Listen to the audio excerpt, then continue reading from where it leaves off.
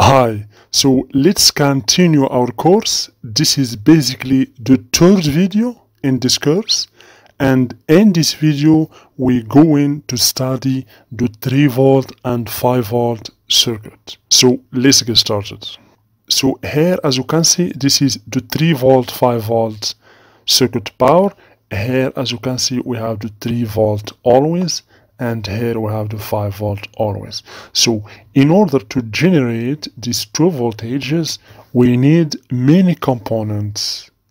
So here we have the IC, as you can see. This is the controller IC that is responsible to generate these two voltages. Besides of this IC, we need also MOSFETs. Here, as you can see, this is the first channel. As you can see, for the 3 volt always, we have here two MOSFETs. This is basically a double MOSFET, okay? So we have its part number is FD6982S. This is here a double MOSFET. Here we have inductor, okay, to increase the current.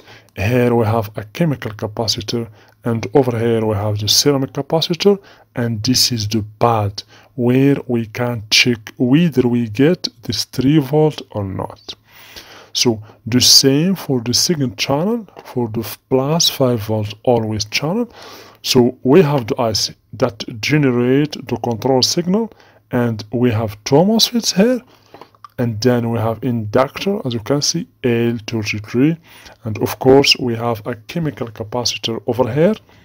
This chemical capacitor has the purpose to filter the signal, and we have another ceramic capacitor, and here we have the pad 7 or test point, and we will get plus 5 volt. The main component to generate any voltage in the motherboard is the IC, MOSFETs, inductor, the filtering capacitors, and over here we have the pad when we can check the voltage. So if we go here, as you can see, to these two motherboards, so this is basically the 3 volt 5 volt circuit.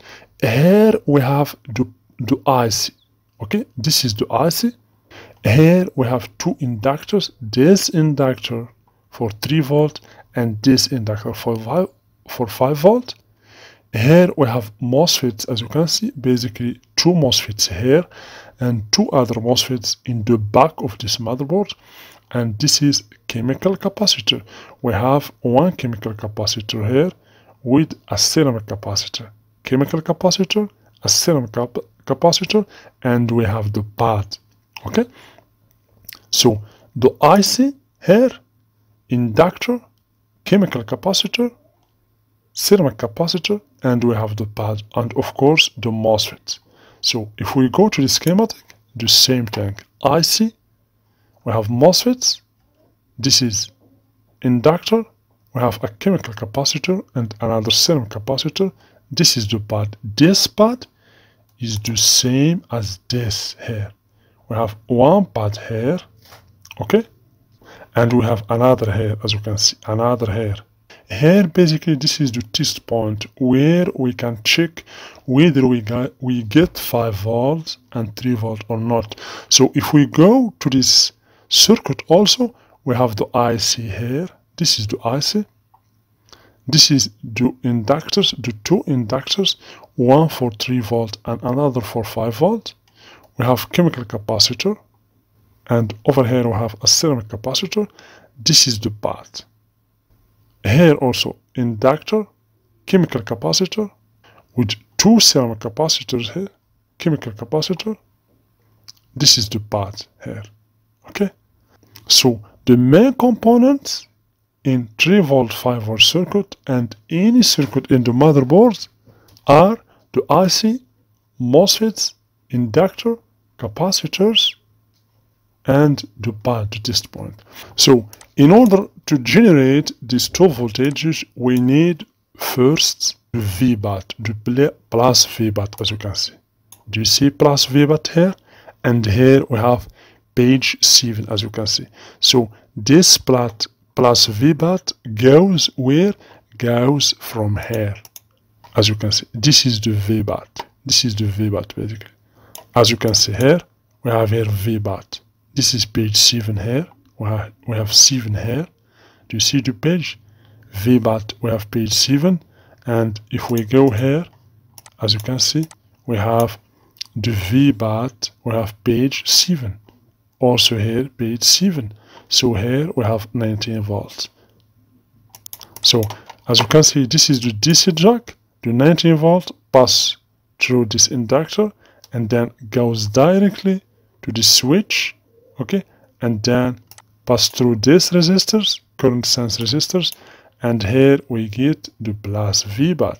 So this plus VBAT will be directed to these pages 35, 10, 9, 8, 7, and 5. Okay, so 7, if we go to 7, so in page 7, we have the plus 3 volt always and 5 volt always circuit. So here we have the plus VBAT. Okay, so the 19 volt here, so let's begin with this one.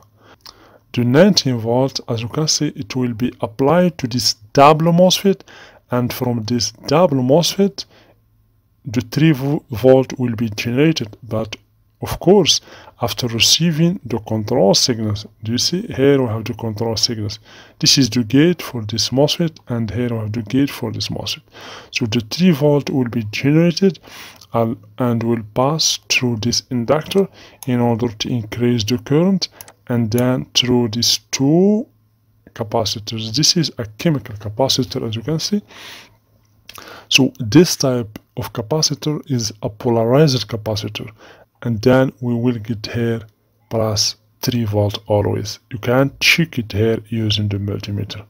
Okay, so the same also here we have the 19 volt here.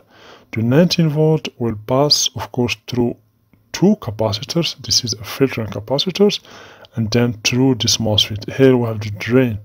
These 4 pins are connected together. So after this MOSFET receives the control signal here, as you can see, in its gate, it will generate a voltage about 5 volt here. Okay, so the 5 volt will pass through this inductor. Okay, we have L33, and then will go and pass through this capacitor. This is a filtering capacitor.